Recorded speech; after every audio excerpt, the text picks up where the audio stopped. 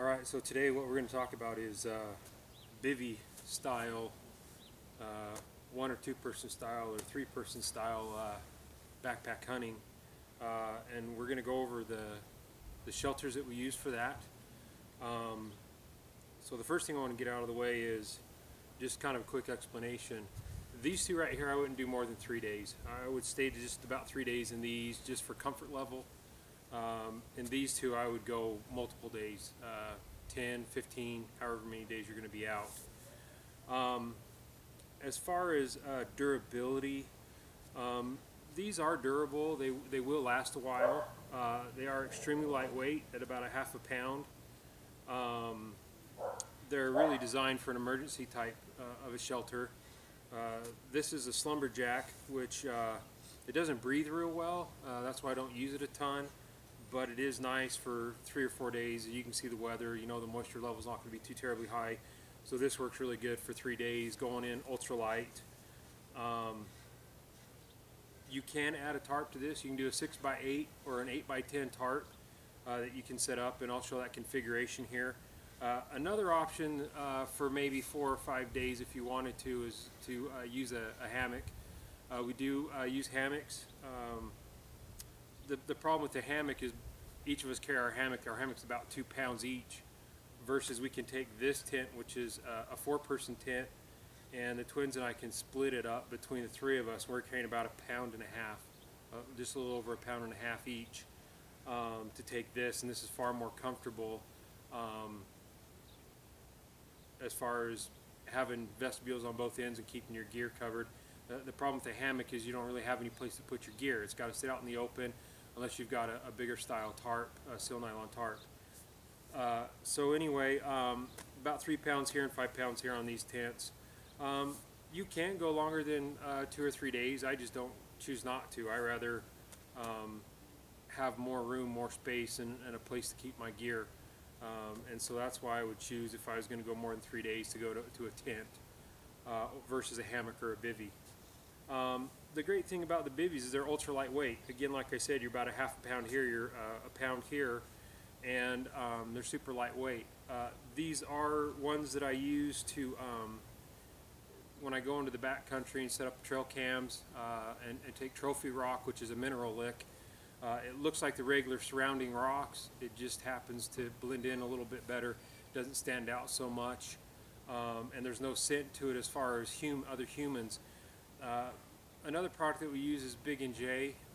We use one of their products, a couple of their products that we use as well in the early season to get animals attracted to that area.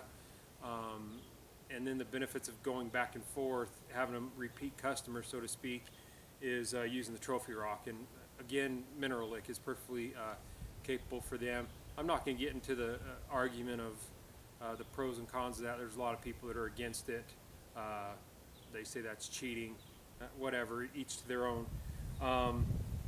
But to the tent and the sleeping systems, I'm going to go ahead and set all these up and just kind of show you the pros and cons of them. These are super good to get back in 4 or 5 miles real quick, especially when you got to carry a trophy rock that weighs 4 or 5 pounds and you're taking 2 of them along with the cameras. The cameras don't weigh a lot, but then you got to have your food and stuff for a couple days that you're there. And I like to take a spotting scope so I can look around and see some of the antler growth and try and spot areas where there's a concentration of a bachelor group of bucks that I can get set up on them and get a camera into their area without bumping them out of their bedding area. Somewhere between their bedding area and their traveling route to water. That's the ideal place to set that up. So this allows for me to get back in there super quick, to get set up and to be comfortable for 3 or 4 days while I try and get things going with the trail cams. These are more of a hunting scenario in wet weather or colder weather, and I'm staying for a longer period of time. There definitely is a weight difference between the 2 categories. Along with the hammock, you can throw in the hammock, it'd be about right here in the middle. A hammock runs about 2 pounds.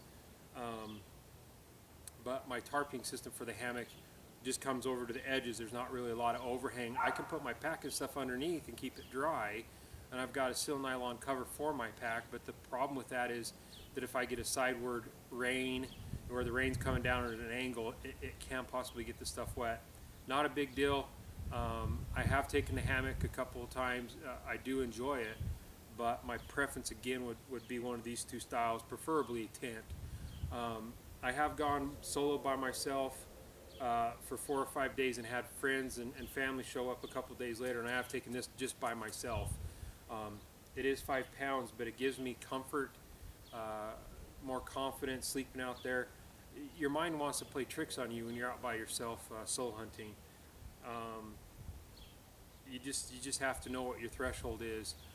There's a lot of guys that try and go out and say, oh, I'm going to solo hunt, and they'll go back in 3 or 4 miles, and they find that their mind plays tricks on them and they freak themselves out.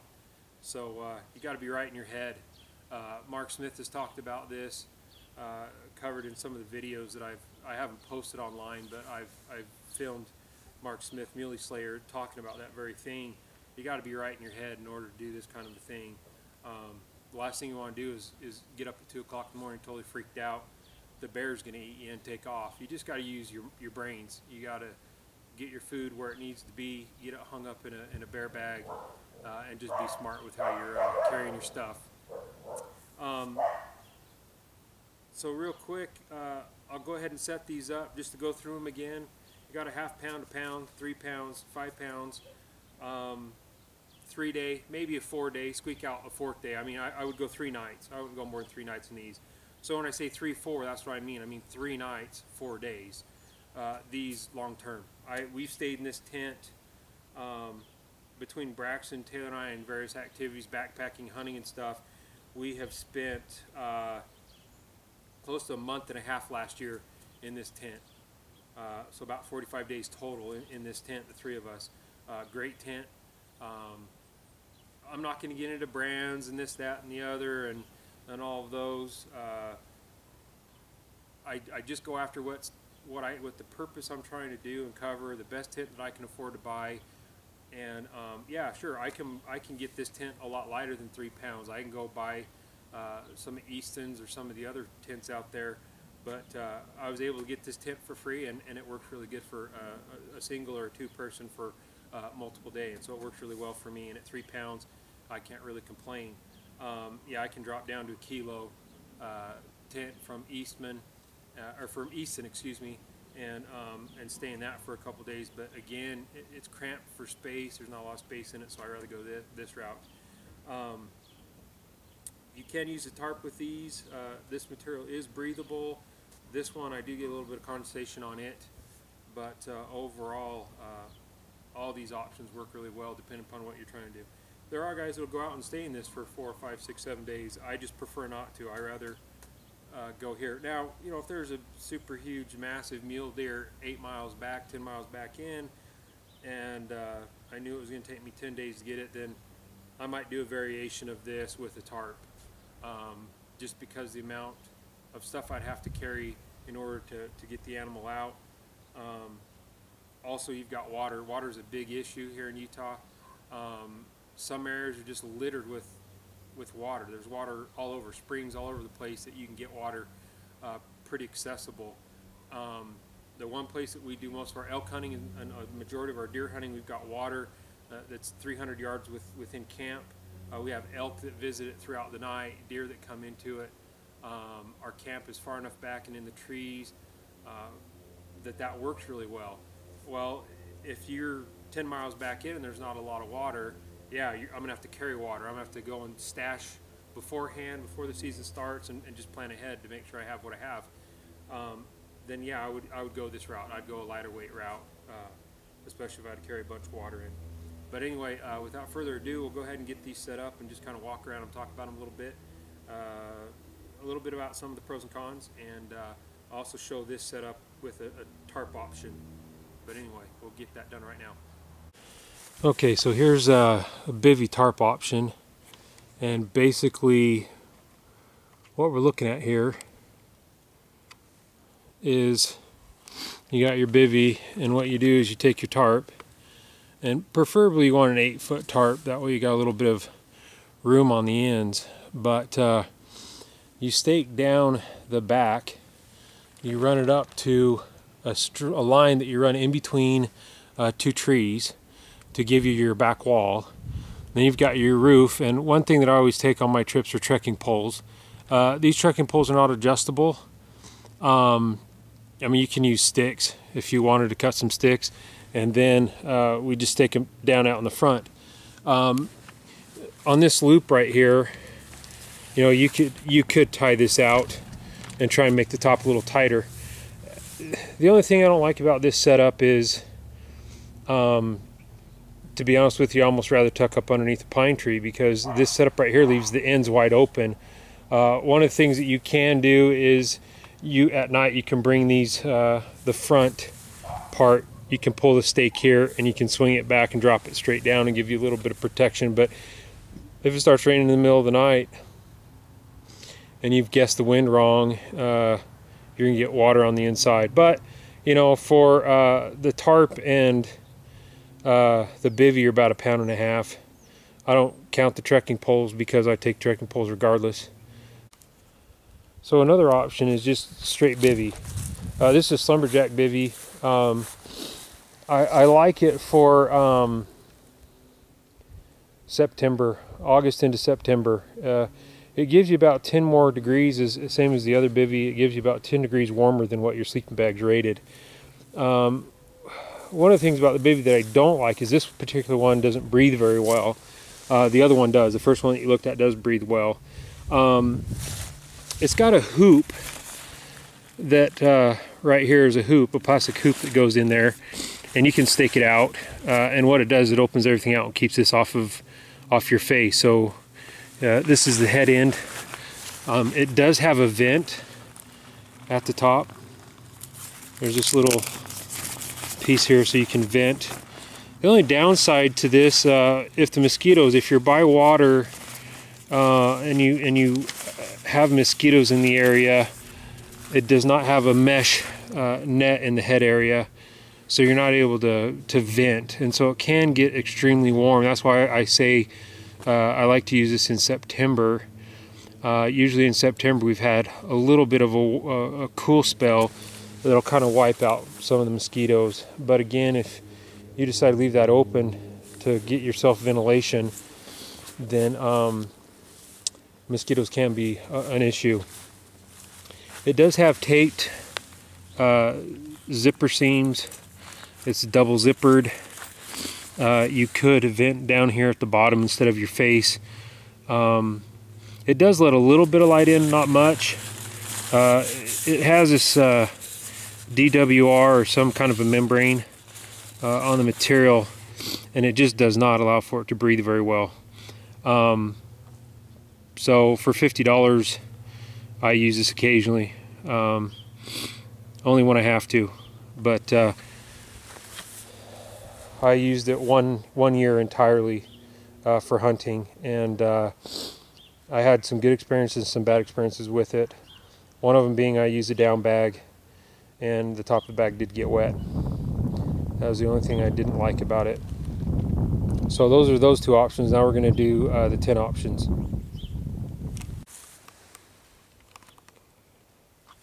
Okay, so the first tent that we have here is a 2-person tent. I'm not going to put the rain fly on it. You can get the picture. There is a vestibule on this side with this door. It's got good screen for ventilation at the bottom, and it also has a door on this side with a vestibule. The vestibule is about it's triangle shape, being that the peak could be right here at the top of the triangle, and then you've got this side, so it comes out here and then goes back to the other side. So it comes out like this, goes to peak there, and then goes back to that corner. There's plenty of room for a pack to fit in that area. You could also, I mean, if you absolutely had to, you could sleep a small person there. I wouldn't do it. But the nice thing about this thing is it is lightweight. It's small. It's got ventilation at the bottom so that air can come in here and circulate and come out through the top. And so all your gear and everything will dry pretty fast, and provided it's not too terribly humid. That is a 2-person tent.